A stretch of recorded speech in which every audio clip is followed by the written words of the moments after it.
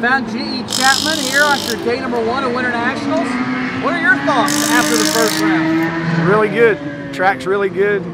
Been coming here. We've come here over 20 years ago, and this is one of the best racetracks we've come to. It's really good today.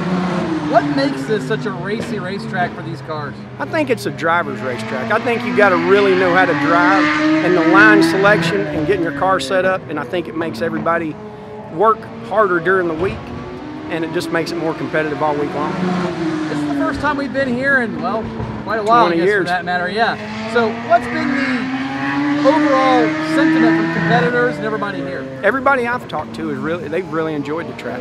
It's a really nice place, good little town, and you know, Scott Cornman, our dealer down here, he's done a great job of putting together a great program for them, and everybody's having fun. Fun's the name of the game. When can we maybe expect to see you one of these, just playing around? Maybe later this week, one of the practices. When's that going to happen? Because we got to make sure we're here. I'll let you know. No, you won't. You don't want it to be broadcast to the world. Maybe. Well, thanks for assisting and putting on a heck of a show. We're glad to see you here, and have fun this week. All right, thank you.